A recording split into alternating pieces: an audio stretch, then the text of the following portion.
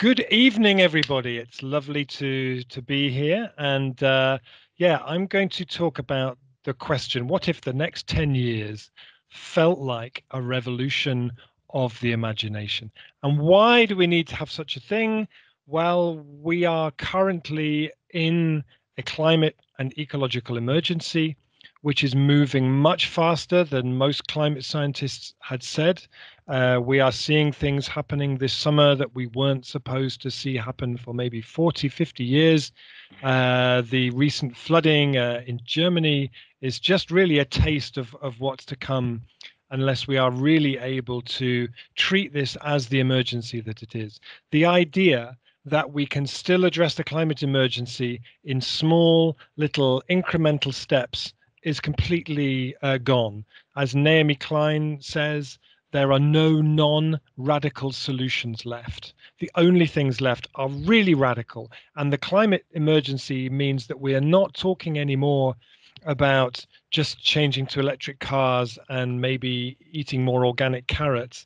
It is a profound reimagining of every aspect of how we do everything. And what's important in that is that our imagination muscle should be like this. We need to be really building our imaginative capacity. The way I like to think about the challenge that we face is like this. And it's quite late in the day for a graph. So I'm not showing you this as a graph. I'm showing it to you as a story that I think if you imagine in 2021, we are standing on top of a mountain in the global north, and beneath our feet is more anxiety, more plastic, more carbon, more debt, more inequality than we have ever stood on top of before. And the guides who are at our side, who know this mountain really well, are saying, we need to get down off this mountain. You can see the clouds that are coming. We have to get down. And for some people, that's enough, but not for a lot of people. And I wonder whether a better approach is instead to tell the stories about the valleys at the bottom of this mountain, to tell the stories about the delicious food and the amazing wine and the warm welcome and the dry socks and the comfortable beds that wait for us when we get to the bottom. And then this becomes the work of longing. How do we, as activists, as designers, as change makers, cultivate longing for a different future? Because that's the most precious thing that we can be doing right now. And the beautiful thing about the imagination is that the imagination thrives with limits. So my favorite definition of imagination is that it is the ability to see things as if they could be otherwise, which is the superpower I think we need more than any other in 2021. If we cannot imagine anything other than how things are now, we will never create anything else. You cannot build what you cannot imagine. And the imagination loves limits. This book, which I'm sure you all know from your own childhood or your children's childhood, was written because Dr. Seuss was asked by his publisher to write a book that just used 50 words. And with those limits, he was able to write what he reckoned afterwards was his most imaginative book. So climate change imposes limits, but if we bring the right thinking to it, it unlocks huge imagination too. The challenge is that I think we live in a time where our imagination is in trouble. Mariame Kaba, an incredible activist who I love, she said, we live in a system that has been locked into a false sense of inevitability. Where are the people in the Ministry of Transport, for example, trying to imagine a world beyond cars and aeroplanes? If we don't create the space for those conversations, they don't happen. This was research published in 2010, which said that IQ and imagination rose together until about the mid-1990s, and then IQ continued to rise and imagination started to fall. And when this was published, it was a big story in America. It made the front page of Newsweek magazine. People said, oh, what does this mean for economic growth? And what does this mean for Hollywood? No one ever said, what does this mean for the climate movement, for the social justice movement? We need to be cultivating the capacity to see things in a different way. So I worry that we will be the generation, the civilization whose epitaph on our gravestone will be, really, it wasn't that hard. We just had to imagine different ways of doing things, and we get stuck, and it very rapidly becomes too late. So how do we set about cultivating longing for a low carbon future? One way, I think, is with art. And this is an amazing artist called James Mackay at the University of Leeds, who draws the future. This is his drawing of his city if it became the most biodiverse city in the world. If in 2021 the longing to do that was strong enough, where could they get to in 2030? They could get to this. And a picture like this helps you to almost imagine what such a world would smell like and feel like and taste like. We see many cities now who are closing parts of the city to cars, making more space for gardens and for people. And in Barcelona, they're closing 30% of all the streets in the center of Barcelona. That makes a lot of space. What could we do with that space? Our children could walk to school through food gardens like this. This is completely achievable if we can cultivate the longing for that first. And as I said, one of the problems is that too often we get stuck thinking that the world we see today will always be like this. This is a street in London, Fleet Street, quite famous street in London. When you walk down a street like this, you think, well, it'll always be like this. Maybe the cars will change. They become electric cars, maybe. But this is a project called London National Park City created this little animation. They said, maybe this could become like this. And once you can start to see those spaces and their potential in radically different ways, then our imagination can really engage and start to see the opportunities of now and to get really excited about it, rather than seeing a move towards a low carbon future as being a move away from something. It has to feel like a move towards something and has to excite our curiosity. This is a place I visited in France called Montsartou, where in Montsartou, the municipality were told by the French government that 20% of all the school meals had to be organic. So they said, well, if 20% is better than 0%, why are we only going to 20%? So the municipality bought this land. It was going to have housing built on it. They said, no, no, no, we're going to buy it. And they turned it into a garden, and they grow 70% of all the food for all of the schools in the area. They've changed how the food is cooked. It's been an amazing project for the local economy, for health, for education. They've seen a lot of it leading to a lot of unexpected behavior change with families at the schools. 60% of families who before never bought organic food started to buy organic food. Many of the projects we need to do have so many benefits in that way. So what I want to share with you this evening is something that we call the imagination sundial. And at the end, I will give you a link where you can download this. You don't need to be trying to read all the small writing around the edge. This is our attempt, myself and another Rob called Rob Shorter, to answer the question, okay, it's 2021. We have a climate and ecological emergency. We need to see a revolution of the imagination. We need to cultivate longing on a big scale. Where do we start? What do we do? And I want to go through each of these four things and tell you some stories to bring them to life. So the first thing is imagination needs space. You all know in your own lives as designers, as people who are creative, that your most creative times come when you have space, not when you're anxious and stressed with deadlines. You need space. Albert Einstein always said his best ideas came when he rode his bicycle in the forest.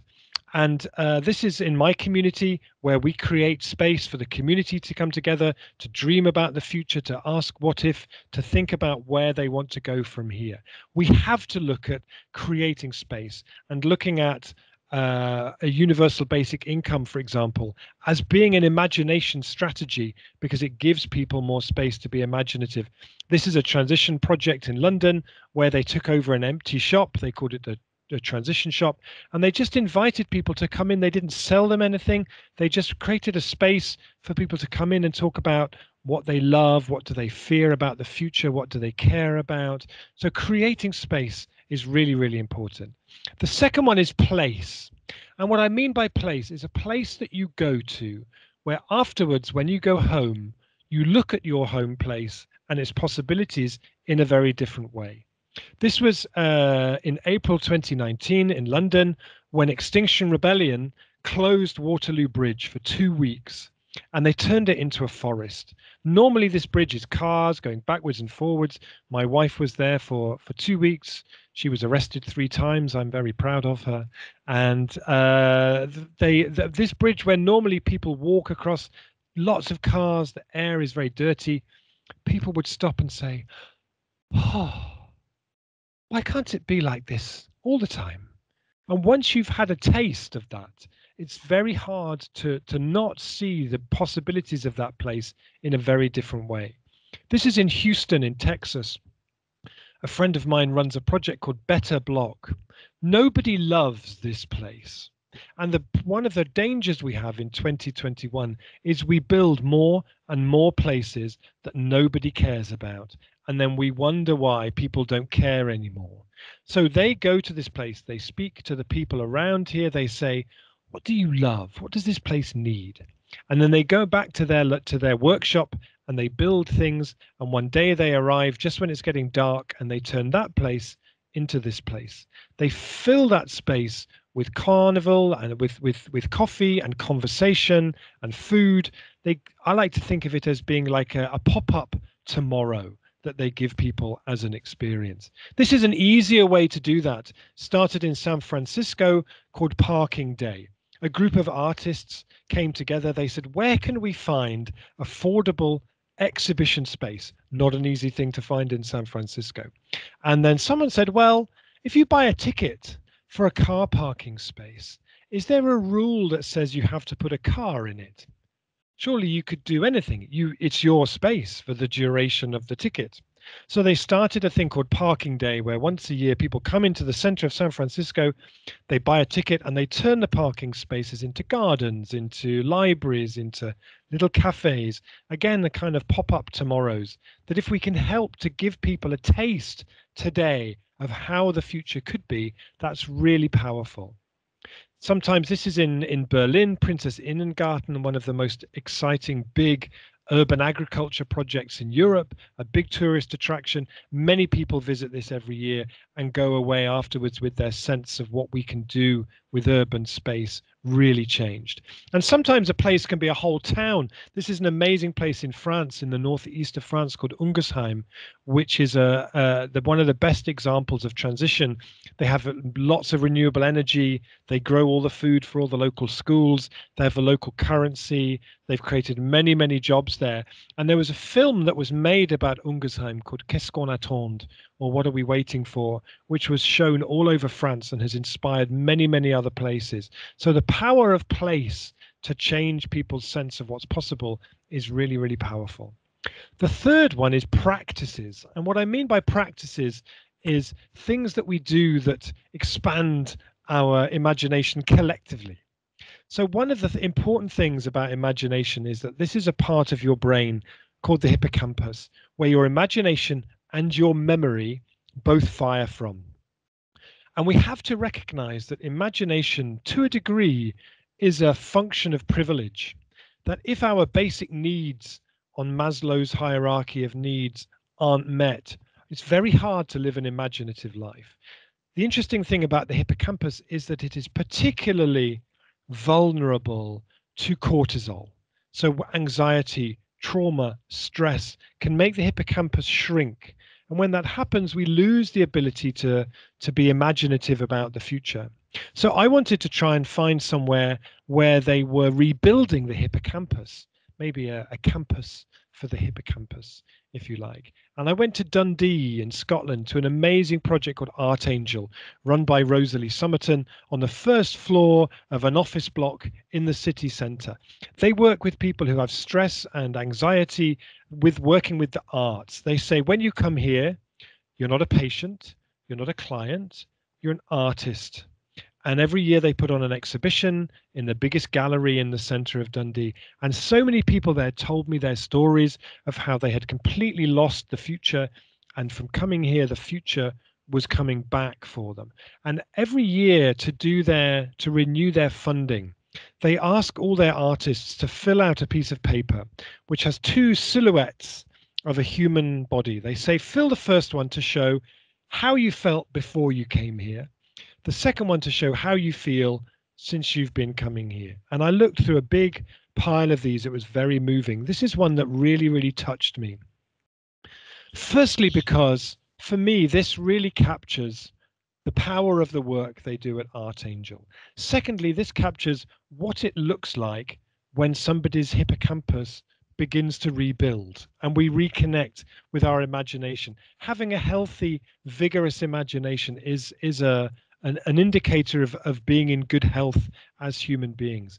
And thirdly, for me, this is the image that gets me out of bed to do the work I do every morning, because I don't know what it would feel like to live through a revolution of the imagination, but I imagine it would feel something like this picture.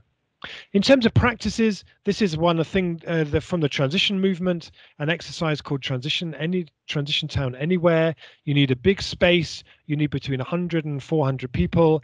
You start by imagining that you are traveling through time. You are arriving in a 2030 that's not paradise, but it's the result of us doing everything that we possibly could have done during that time. And then you think, what am I doing in that world? And then with everybody else, you build it literally with cardboard and bamboo and string and sticky tape and pens. And then you live in it and you trade in it. And it's absolutely amazing to be with 300 adults completely lost in a play world that they've created is amazing.